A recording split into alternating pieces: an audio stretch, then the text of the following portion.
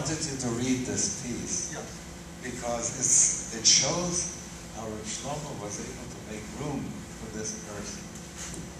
I know that when I was in situations of this sort, I would very soon take an oppositional attitude and not include him. This was a great thing that he did by calling the Shittas, look at this wonderful Yid, and he brings him into the situation. And I've seen this in so many other ways. Reb Shlomo did that. For me, this was a lesson, and I wanted that to come after that first piece that you were reading, where there was this difference, this attitude when Tversky came, and here, how he brings it in and so on. Because it's true, if Tversky sees you guys with the Siegfried and Shabbos, you know, couldn't have gotten it then.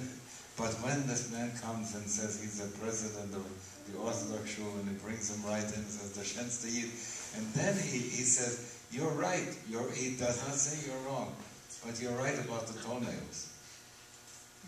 Just that amazing difference that was there. That was wonderful.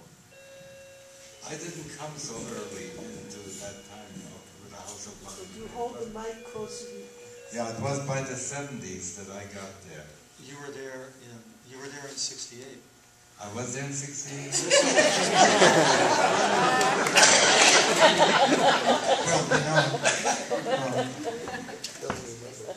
Well, Reb Shlomo invited you to come to the house and spend the Shabbos with us. So you did. And at that time, you had these silver rings that said Gamze Yavor on them. Yes. Right? Yes. And you spent Shabbos with us, you know, and you sort of were going over the story of King Solomon, about how this ring came to King Solomon, and this had the answer to the question that he had been asking. Iron Grand? Yeah. Yeah. Was it this house? This was at the House of Love and Prayer. Yeah. Oh, really? It was. But it was very good grass.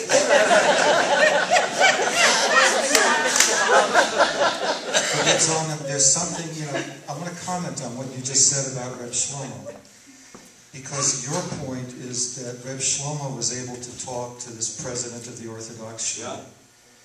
And he was, without opposing him, he was able to bring him in.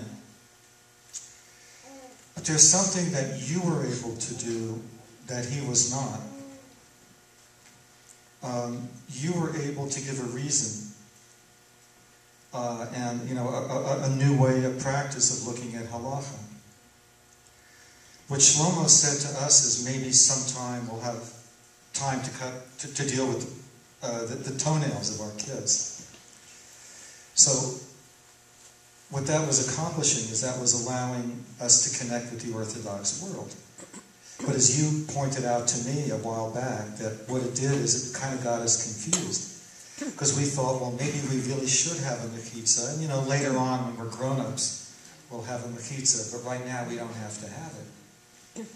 And your difference, I think, approach was that you had a clarity and a philosophy about what you were doing and why.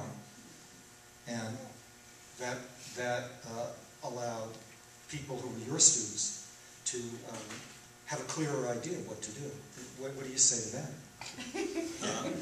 First, I want to say that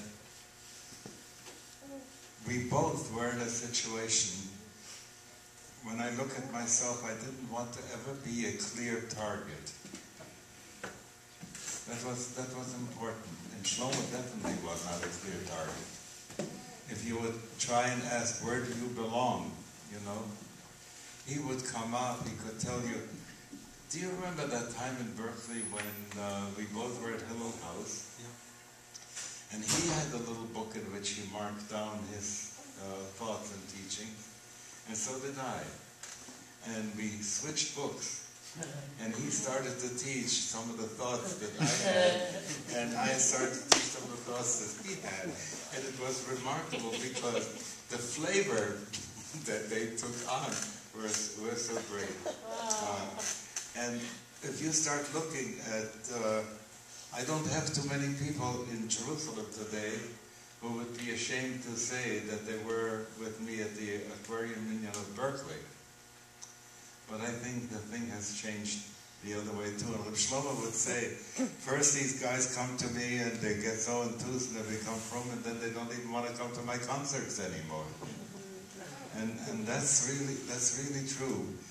They couldn't have made the transition if Shlomo was not such a bridge. And I just want to say, he was that bridge.